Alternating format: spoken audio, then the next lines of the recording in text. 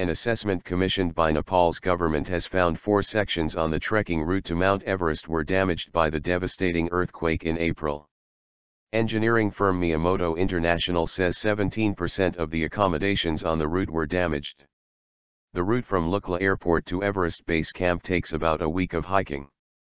It gets about 40,000 Western trekkers every year.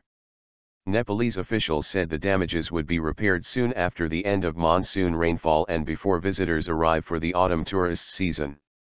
Trekking and mountaineering operators criticized the firm's earlier assessment of Mount Annapurna trekking routes as being done in haste and without consultations.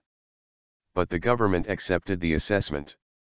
The earthquake in April killed some 8,900 people and destroyed hundreds of thousands of houses.